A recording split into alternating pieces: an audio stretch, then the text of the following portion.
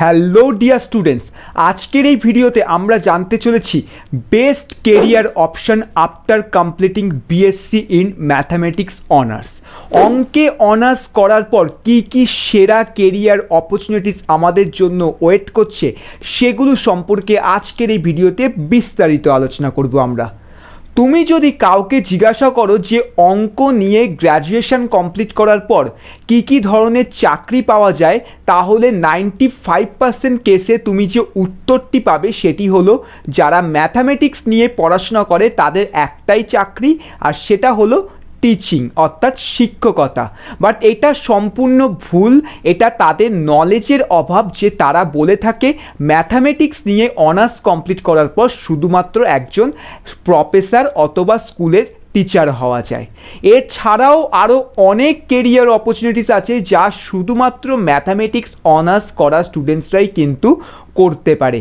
আর আজকের এই ভিডিওতে সেই কেরিয়ার অপরচুনিটিসগুলো সম্পর্কেই আমরা জানবো।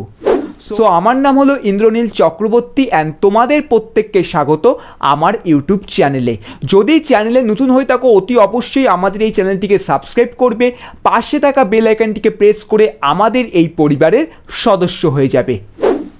The number one career opportunities after B.Sc mathematics for those students who are love computer science and that is computer programming। তুমি যদি অঙ্কের পাশাপাশি কম্পিউটার ভালোবাসো, তুমি যদি লেটেস্ট টেকনোলজি নিয়ে কথা বলতে কাজ করতে খুব পছন্দ করো, তাহলে কম্পিউটার প্রোগ্রামার তোমার জন্য একটা খুবই বেস্ট কেরিয়ার অপরচুনিটিস হতে পারে অঙ্ক নিয়ে পড়াশোনা করার পর। যদি তুমি একজন ভালো কম্পিউটার প্রোগ্রামার হতে চাও তাহলে প্রধানত তোমাকে বিএসসি ম্যাথামেটিক্স অনার্স করার পাশাপাশি তোমাকে অ্যাটলিস্ট একটি প্রোগ্রামিং ল্যাঙ্গুয়েজ শিখতেই হবে, সেটা সি প্লাস প্লাস, পাইথন অথবা জাভা হতে পারে। And after complete your graduation তোমাকে অতি অবশ্যই MCA করতে হবে, যেটি হলো একটি 2 বছরের post graduation degree in the specialisation of software engineering. যেটি করার পর তুমি হচ্ছে যে কোনো বড় লেভেলের আইটি কোম্পানিতে অ্যাজ এ সফটওয়্যার ইঞ্জিনিয়ার চাকরি পেতে পারো। তাই যারা তোমরা সফটওয়্যার ইঞ্জিনিয়ার হিসেবে চাকরি পেতে চাও এবং ম্যাথামেটিক্স নিয়ে এই মুহূর্তে বিএসসি করছো, তাদের জন্য বেস্ট কেরিয়ার অপরচুনিটিস হচ্ছে বিএসসি ইন ম্যাথস কমপ্লিট করার পর MCA ডিগ্রি। এবং তুমি যদি একবার সফটওয়্যার ইঞ্জিনিয়ার হয়ে যাও তোমার স্যালারি কিন্তু অনেক বেশি। আমাদের ইন্ডিয়াতে একজন অ্যাভারেজ কম্পিউটার প্রোগ্রামারের স্যালারি স্টার্ট হয় 4 লাখ টাকা পার অ্যানাম থেকে, হাইয়েস্ট কিন্তু 30-40 লক্ষ টাকা পার অ্যানামেও কিন্তু পৌঁছে যেতে পারে। এরপর দ্বিতীয় সবথেকে best career option after BSc mathematics, that is mathematician. Without mathematics there nothing you can do. Everything around you is mathematics, everything around you is number। এই কথাটি হলো বিখ্যাত লেজেন্ডারি ম্যাথামেটিশিয়ান শকুন্তলা দেবীর, যাকে হিউম্যান ক্যালকুলেটর বলা হয়। একজন ম্যাথামেটিশিয়ান হওয়ার জন্য তোমাকে হচ্ছে বেসিক্যালি অঙ্ক করতে খুব ভালো লাগতে হবে। তোমার যদি অঙ্ক করতে খুব ভালো লাগে, তোমার যদি পাজেল সলভ করতে খুব ভালো লাগে, দেন mathematician is the right career for you. একজন ম্যাথামেটিশিয়ানের কাজ হচ্ছে ডেভেলপ করা নতুন নতুন থিওরিস, রুলস এবং কনসেপ্টের ওপর কাজ করা, রিসার্চ করা এক্সেট্রা। এইগুলো হচ্ছে একজন ম্যাথামেটিশিয়ানের কাজ, এবং সেই কাজের ওপর বেস করে পরবর্তীকালে সেই জিনিসগুলো বিভিন্ন আদার ফিল্ডের ওপর ইমপ্লিমেন্ট হয়, লাইক তোমার astronomy, business and science etcetera. একজন ম্যাথামেটিশিয়ান হওয়ার জন্য আমাদের ক্লাস 11-12 তো ম্যাথামেটিক্স থাকতে হবেই, তার পাশাপাশি আমাদের অতি অবশ্যই গ্র্যাজুয়েশনে ম্যাথামেটিক্সের ওপর স্পেশালি আমাদের গ্র্যাজুয়েট হতে হবে, অর্থাৎ আমাদের BSc in mathematics honours complete করতে হবে। এরপর কেরিয়ারে আরও ভালো গ্রোথের জন্য আমাদেরকে অবশ্যই মাস্টার্স করতে হবে, MSc in mathematics, and then তারপর আমাদেরকে PhD ইন ম্যাথামেটিক্স করতে হবে। এবং এইভাবে এইভাবে যদি আমরা পিএইচডি অবধি করে ফেলতে পারি তাহলে আগামী দিনে যে কোনো ভালো জায়গায় আমরা একজন ম্যাথামেটিশিয়ান হিসেবে চাকরি পেতে পারি। একজন ম্যাথামেটিশিয়ানের মেন কাজটা কিন্তু বন্ধুরা মনে রাখবে রিসার্চ ওরিয়েন্টেড হয়। সো তোমার যদি রিসার্চ করতে ভালো লাগে দেন mathematician is the right career for you. একজন অ্যাভারেজ ম্যাথামেটিশিয়ান ইন্ডিয়াতে 2 লক্ষ টাকা থেকে 4 লক্ষ টাকা পার অ্যানামে স্যালারি পেয়ে থাকে এবং হাইয়েস্ট স্যালারি এক্সপিরিয়েন্স হওয়ার সঙ্গে সঙ্গে তোমার 8 লক্ষ টাকা থেকে 10-12 লক্ষ টাকাও হতে পারে। সরকারি থেকে শুরু করে বেসরকারি এবং সায়েন্টিফিক অর্গানাইজেশনে একজন ম্যাথামেটিশিয়ানের ডিমান্ড সব থেকে বেশি হয়। এবং তুমি যদি একজন ম্যাথামেটিশিয়ান হও তাহলে তুমি ইসরো, ডিআরডিওর মতো গভর্নমেন্ট অর্গানাইজেশনগুলির মধ্যে অ্যাজ এ সায়েন্টিস্ট হিসেবেও তুমি চাকরি করতে পারো after complete BSc or MSc in mathematics. এরপর নেক্সট কেরিয়ার অপরচুনিটিস হচ্ছে আমাদের স্ট্যাটিস্টিশিয়ান। নাম শুনেই নিশ্চয়ই বুঝতে পারছো যে স্ট্যাটিস্টিশিয়ানের কাজ কী হয়। The job offers as an statistician to work with statistics. Basically একজন স্ট্যাটিস্টিশিয়ানের কাজ হচ্ছে আমাদের ডেটাকে কালেক্ট করে সেই ডেটাকে আমাদের হচ্ছে ভালো করে ফিল্টার আউট করে সেই ডেটাকে আমাদের অ্যানালাইজ করা এবং সেই অ্যানালাইজেশনের ওপর বেস করে আমাদের বিজনেস ডিসিশন ক্রিয়েট হয়ে থাকে।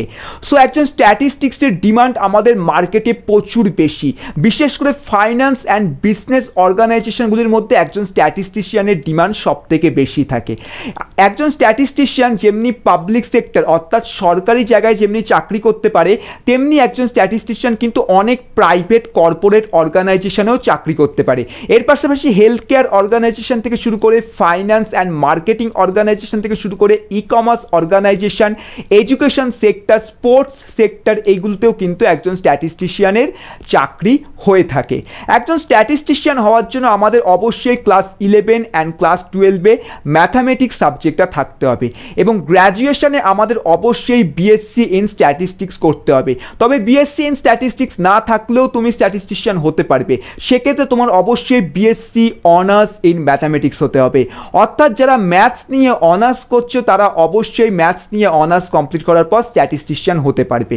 এর জন্য তোমাদের যে কাজটি করতে হবে সেটি হচ্ছে BSc in mathematics honours complete হওয়ার পর তোমাদেরকে এমএসসি ইন স্ট্যাটিস্টিক্স করতে হবে এবং তারপর আরও ভালো কেরিয়ার গ্রোথের জন্য তোমরা চাইলে পিএইচডি করতে পারো, চাইলে নাও করতে পারো।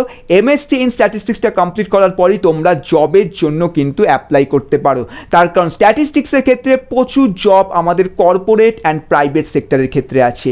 এরপর নেক্সট কেরিয়ার অপরচুনিটিস হচ্ছে আমাদের কলেজের অ্যাসিস্ট্যান্ট প্রফেসর। আমাদের ইন্ডিয়াতে প্রফেসরের যে চাকরিটা হয় সেটা অত্যন্ত সম্মানীয় একটি চাকরি হয়ে থাকে। তুমি চাইলে যে কোনো প্রাইভেট অথবা পাবলিক ইউনিভার্সিটিস অ্যান্ড কলেজে অ্যাসিস্ট্যান্ট প্রফেসর হিসেবে চাকরি পেতে পারো ম্যাথামেটিক্সের দিক থেকে। এর জন্য তোমার যে জিনিসটা দরকার, সবার প্রথমে ক্লাস 11-12-এ তোমার তো ম্যাথামেটিক্স থাকতে হবে, তার পাশাপাশি তোমাকে বিএসসি অনার্স ইন ম্যাথামেটিক্স করতে হবে, দেন এমএসসি অ্যান্ড দেন পিএইচডি করার পর তোমাকে ইউজিসি, সিএসআইআর, নেটের মতো এক্সামগুলো দিয়ে তুমি ইন্ডিয়ার মধ্যে যে কোনো প্রাইভেট অথবা পাবলিক ইউনিভার্সিটিস থেকে অ্যাসিস্ট্যান্ট প্রফেসর হিসেবে চাকরি করতে পারো ম্যাথামেটিক্সের দিক থেকে। এবং এক্ষেত্রে কিন্তু তুমি কোনো সেকেন্ডারি বা হায়ার সেকেন্ডারি স্কুলের সাধারণ টিচার হিসেবে কিন্তু তুমি থাকবে না, তুমি একজন কলেজের প্রফেসর হিসেবে থাকবে। এবং প্রফেসরের চাকরি কিন্তু খুবই ভালো চাকরি, যেখানে তুমি একটা হ্যান্ডসাম স্যালারি পাবে। আমাদের ইন্ডিয়াতে যে কোনো প্রফেসরদের স্টার্টিং স্যালারি আমাদের 25,000 টাকা থেকে 30,000 টাকা পার মান্থে শুরু হয়। হাইয়েস্ট স্যালারি আমাদের 80,000 টাকা থেকে 1.5 লাখ টাকা পার মান্থও হতে পারে, ডিপেন্ড করে কোন কলেজ আর কত বড় ইউনিভার্সিটির তুমি অ্যাসিস্ট্যান্ট প্রফেসর। এবং যারা প্রফেসর হয় তারা যেমনি পড়ানোর পাশাপাশি অপুরন্ত সময়ও তারা পায়, যে সময়ের মধ্যে তুমি তোমার বাকি কাজ, লাইক তোমার যদি রিসার্চের ওপর ইন্টারেস্ট থাকে তুমি রিসার্চটাকেও কিন্তু তোমার ফলো করতে পারো। তাই প্রফেসরও কিন্তু একটা best career opportunities after complete mathematics. এরপর নেক্সট বেস্ট কেরিয়ার অপরচুনিটিস হচ্ছে আমাদের সিএ, চার্টার্ড অ্যাকাউন্টেন্ট। একজন চার্টার্ড অ্যাকাউন্টেন্টের কাজ হলো ফাইন্যান্সিয়াল ডেটাকে নিয়ে কাজ করা, যার উপর বেস করে আমাদের একটা বিজনেস বা অর্গানাইজেশনের ফাইন্যান্স ওরিয়েন্টেড যাবতীয় কাজকর্মগুলো হয়ে থাকে। সিএ হওয়ার জন্য ইন্ডিয়াতে আমাদের প্রধানত সিএ সিপিটি এক্সামটা দিতে হয়, যেটার ফুল ফর্ম হলো chartered accountancy common proficiency test exam, যেটা বছরে আমাদের 2 বার হয়ে থাকে। এই এক্সামটা আমরা ক্লাস 12 কমপ্লিট করার পরেই দিতে পারি। এর জন্য আমাদের কোনো এরকম নেই যে আমাদের ম্যাথামেটিক্স নিয়েই পড়তে হবে, সায়েন্স আর্টস কমার্স যে কেউই দিতে পারে। তুমি চাইলেও এটা দিতে পারো এবং একটা ভালো কেরিয়ার তৈরি করতে পারো তুমি যদি একজন ম্যাথামেটিক্সের স্টুডেন্ট হও। কারণ অবভিয়াসলি সিএ হতে গেলে আমাদের ম্যাথসে খুব ভালো হতে হয়, বিকজ এখানে আমাদেরকে অ্যাকাউন্টেন্সি নিয়ে পড়তে হয়, হিসাব নিকাশের অনেক আমাদের কাজকর্ম থাকে, আর যেই জিনিসগুলো আমাদের ম্যাথামেটিক্সে শেখানো হয়। একজন সিএ স্টার্টিং স্যালারি আমাদের 5 লাখ থেকে 8 লাখ পার অ্যানামের মধ্যে শুরু হয়। হাইয়েস্ট স্যালারি প্যাকেজ আমাদের 15 থেকে 20 লাখ টাকা পার অ্যানামে হয়ে থাকে। পাবলিক সেক্টর থেকে শুরু করে প্রাইভেট সেক্টর উভয় জায়গাতেই কিন্তু একজন সিএ চাকরি করতে পারে।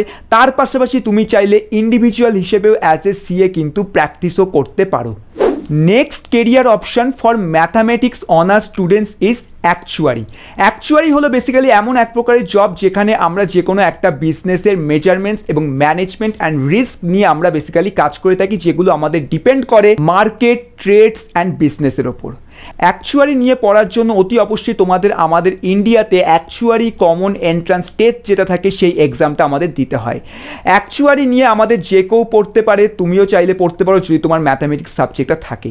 অ্যাকচুয়ারি নিয়ে পড়ার জন্য আমাদের অতি অবশ্যই ম্যাথস এবং স্ট্যাটিস্টিক্স এই দুটো সাবজেক্টে খুব ভালো হতে হয়। স্পেশালি আমাদের স্ট্যাটিস্টিক্স এবং প্রবাবিলিটি এই দুটো সাবজেক্টে আমাদের ইন ডেপথ নলেজ থাকতে হয়, তবেই তুমি একজন ভালো অ্যাকচুয়ারিয়ান হতে পারবে। এবং অ্যাকচুয়ারির ডিমান্ড কিন্তু আমাদের খুবই বেশি এবং এই ফিল্ডে কম্পিটিশনের পরিমাণ অনেক কম, কারণ খুব কম স্টুডেন্টই আছে যারা গ্র্যাজুয়েশন কমপ্লিট করার পর অথবা ম্যাথস নিয়ে অনার্স কমপ্লিট করার পর অ্যাকচুয়ারি নিয়ে পড়াশোনা করে।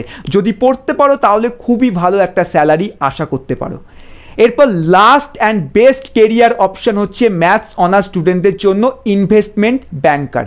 ইনভেস্টমেন্ট ব্যাংকার যারা হয় তারা হচ্ছে প্রধানত ইনভেস্টমেন্ট ওরিয়েন্টেড কাজকর্মগুলো করে থাকে, যেমন কোন শেয়ারে কখন ইনভেস্ট করা উচিত, কোন ট্রেডে কখন ইনভেস্ট করা উচিত। এরা হচ্ছে বেসিক্যালি পাবলিক যে ইনভেস্ট করে সেই ইনভেস্টমেন্টের ম্যানেজার হিসেবে কাজ করে থাকে এবং এই কাজগুলো করার জন্য তাদেরকে হচ্ছে একটা huge amount of financial data নিয়ে কাজ করতে হয়, আর সেটা তুমি তখনই করতে পারবে যখন তুমি ম্যাথামেটিক্সে ভালো হবে। তবে এই ইনভেস্টমেন্ট ব্যাংকিং বা ইনভেস্টমেন্ট ম্যানেজার হওয়ার জন্য স্পেশালি তোমার হচ্ছে ফাইন্যান্স ওরিয়েন্টেড স্টুডেন্টসরাই বেশি তোমার বেস্ট হয়।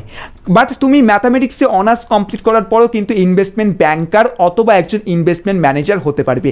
এর জন্য তোমাকে যে কাজটি করতে হবে, BSc in mathematics honours complete করার পর তোমাকে এমবিএ ইন ফাইন্যান্স করতে হবে। তুমি যেই এমবিএ ইন ফাইন্যান্স করে নেবে তারপরে তুমি কিন্তু অ্যাজ এ ইনভেস্টমেন্ট ব্যাংকার হিসেবে যে কোনো কর্পোরেট ব্যাংক থেকে শুরু করে প্রাইভেট কোম্পানিজ থেকে শুরু করে তুমি সরকারি জায়গায়ও চাকরি কিন্তু পেতে পারো।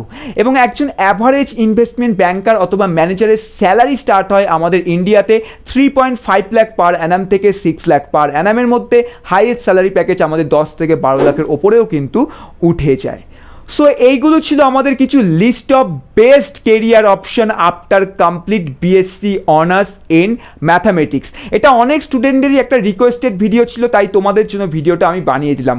কেমন লাগলো তা অবশ্যই জানিও।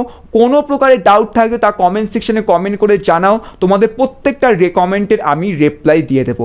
এবং যদি তোমাদের ম্যাথামেটিক্স ভার্সেস অ্যাপ্লাইড ম্যাথামেটিক্স এই দুটো সাবজেক্টের উপর একটা ডিফারেন্স ভিডিও চাই, যে ম্যাথামেটিক্স অনার্স নিয়ে গ্র্যাজুয়েশন কমপ্লিট করার পর এমএসসি ইন ম্যাথস করা উচিত না এমএসসি ইন অ্যাপ্লাইড ম্যাথ করা উচিত, তাহলে অবশ্যই কমেন্ট সেকশনে কমেন্ট করো। আমি খুব শীঘ্রই ভিডিও তোমাদের জন্য নিয়ে আসবো।